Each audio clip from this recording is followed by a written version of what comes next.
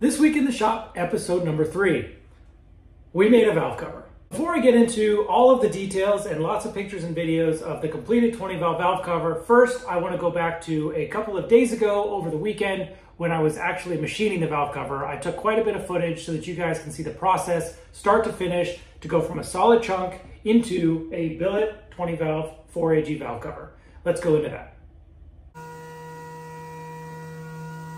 Because the fitment of the fixture into the valve cover for the second operation is pretty important, what I wanted to do was machine the fixture first, so that when I get to the point after machining the top of the valve cover, I can double check the fitment of the fixture into the valve cover without taking the valve cover out.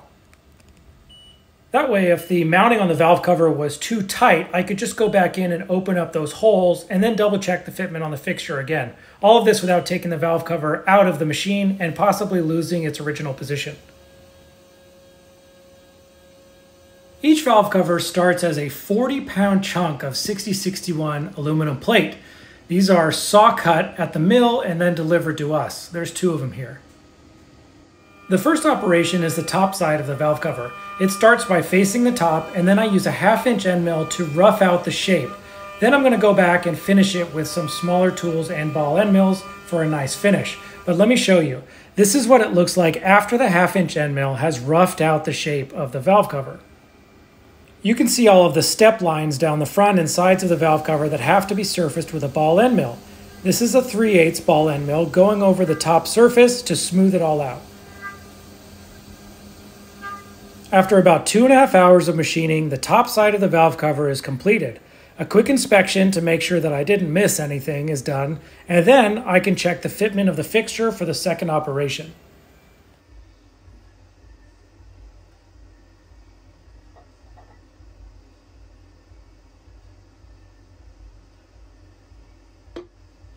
This was programmed to have a 1,500 slip into those bores, and it fits nicely, so no changes are needed before I can flip this all over and start on the second operation.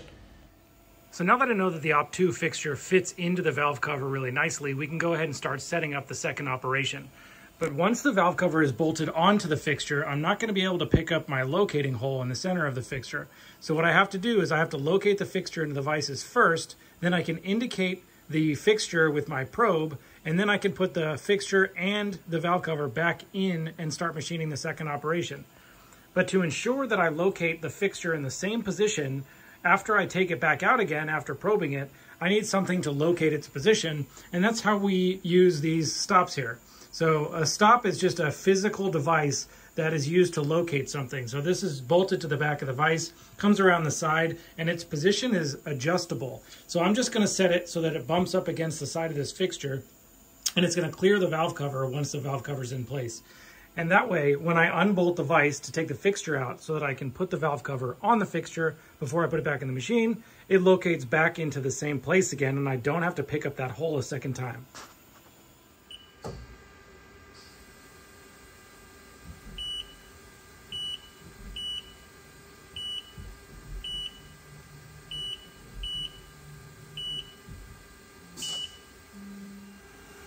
After probing the bore, then I need to set my Z position, which is going to be this surface here, same on the back side, which was the very top of our valve cover, which was our Z0.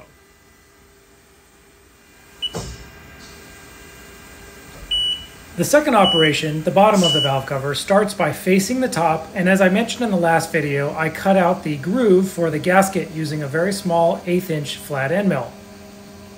The next tool up is a 3/8 flat end mill to rough out the inside. The reason that I rough the inside with a 3/8 end mill instead of the 1/2-inch like I did on the outside is because all of the internal corners of the valve cover were designed to use the 3/8 end mill. If I had used a 1/2-inch end mill, all of the fillets on the inside of the valve cover would have been too large and probably would have had some clearance issues around the areas that it fits tightly. Here it is roughed out.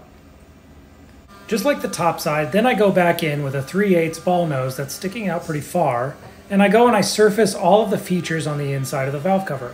When I was designing this, I wanted to make it as smooth and as nice as possible on the inside, even though you're not really going to see it.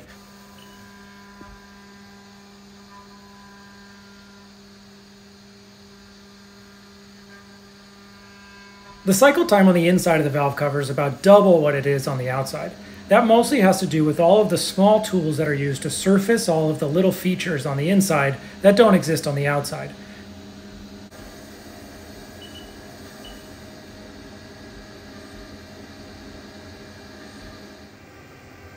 So after finishing a long program like this one, I want to first inspect the part before removing it out of the machine, because I want to catch anything that could still be fixed or machined before I take the part out.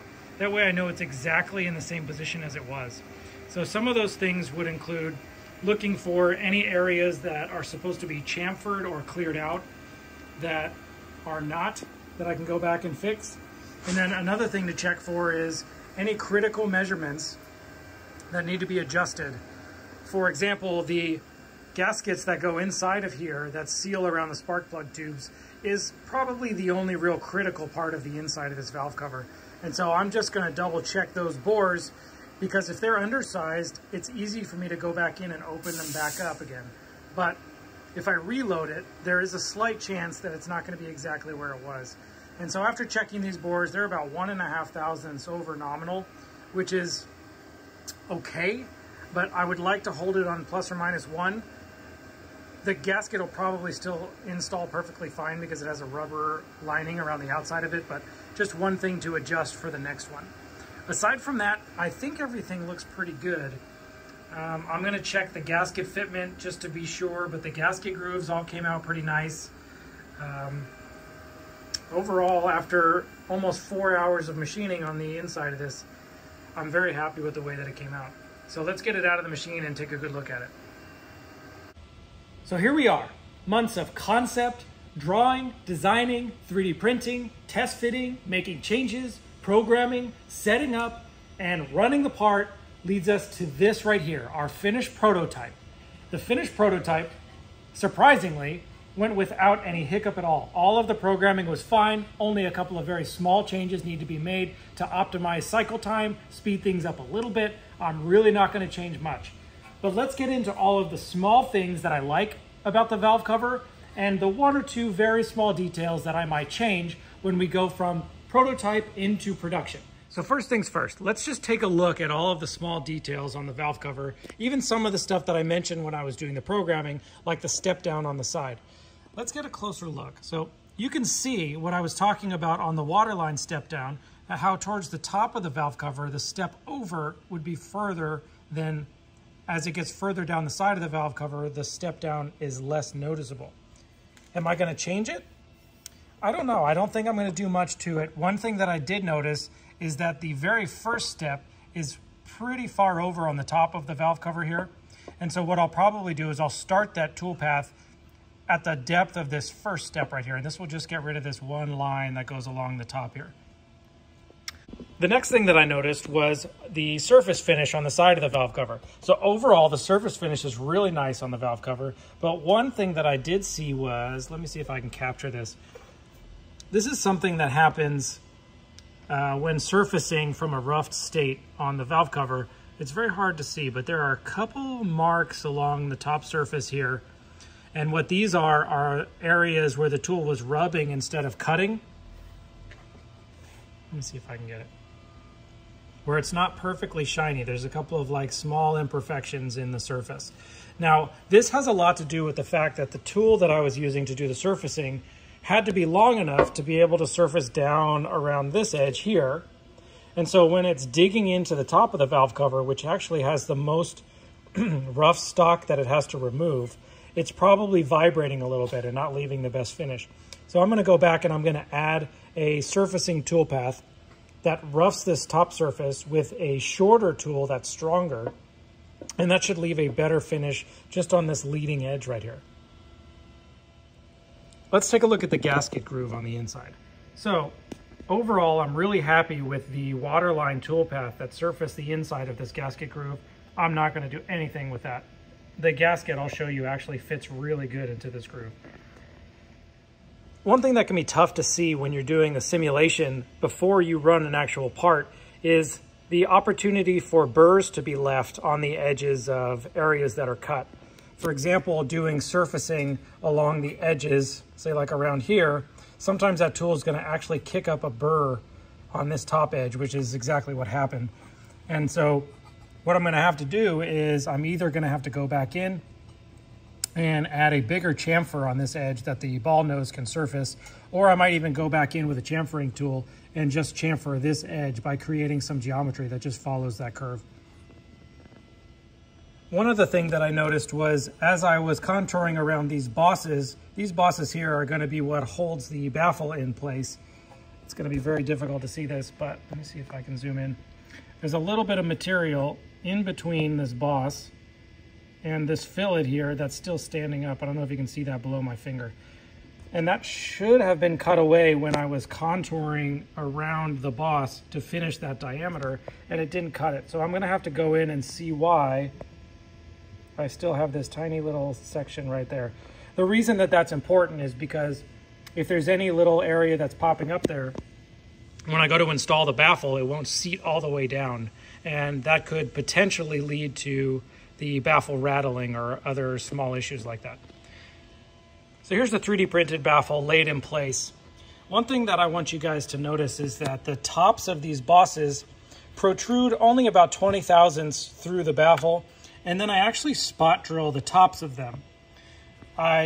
Previously, when I was installing baffles on the 16 valve covers, I was using a center punch to create a spot, and then I was swedging those bosses down, and what that does is it mushrooms the top of the boss and it holds the baffle in place. OEM kind of does the same thing. They use like a rivet that squeezes together and holds it in place, but I think this is a very simple solution. You don't have to worry about hardware backing out, falling out, landing in your valve train and causing damage. So this is a permanent installation and not something you're gonna have to worry about. But let's take a look at the front here. I am going to have to make a couple of changes to the design here. For whatever reason, in the CAD design, this looked like it fit great. But as you can see, the machine part doesn't always match up perfectly with the solid model. So I'm going to have to go back in and adjust this contour a little bit and get some clearance here at the bottom so that it clears the floor correctly. The last thing I'm going to go over before I pop this on the engine, you can see the fitment on the engine, is the coil mounting. So these are the little coil adapters that are going to be included with the valve covers. And what these do is the spark plug wires are designed to fit around this boss that stands up here. But when you mount the coils inside, the coil doesn't sit flush. It actually sticks up a little bit higher. So to fill up that gap, this coil adapter is going to go in here. Let me show you the details of this. So there's a fillet along this edge, which is a radius that ramps up. And to get this to fit snugly, what I had to do is I had to surface the inside edge with a mating fillet. Let's see. So the inside of this is surfaced to match the fillet here. And what that gives you is, let me see if I can show you. As it slides over, it locks into place. So this boss locks into its position here so that you don't have to worry about, oh, did I align it correctly? Are they going to not look all the same when they're mounted? Like, is one going to sit crooked and the other's going to sit straight?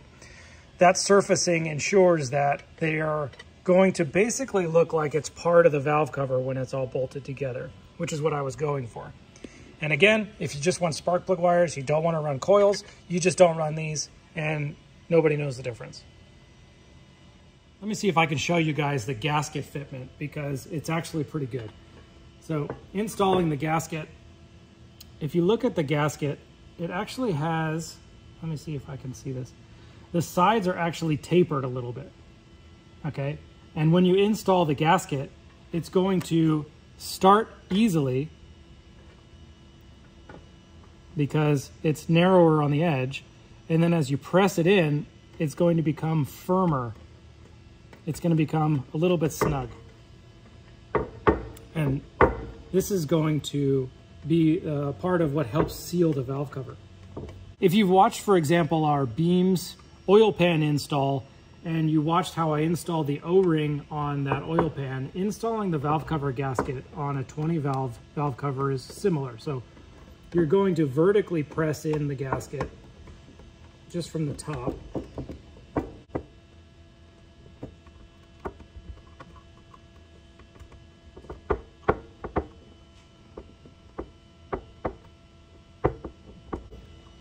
And then after the gasket is pressed in this way, then you're gonna sort of rub your thumb along it just to feel if there's any bumps or high spots or areas that haven't seated down all the way. And when you find a high spot, you're just gonna push that spot down. Make sure the gasket is all the way in the groove. But overall, gasket fitment's really good on this. I'm not gonna change any of it. And here it is. The valve cover all mounted up on our mock-up engine. Overall fitment is basically exactly how I want it. All of the fitment of the spark plug tubes, the mounting studs for the grommets, the valve cover gasket, the fitment on the front flange area, the timing cover, everything is pretty spot on, so I'm not gonna make any changes to that. The only changes I'm gonna make are strictly cosmetic, some small stuff, and then we got to get this thing on a car and do some real testing. So that's probably what's going to happen next week. So see you guys next week.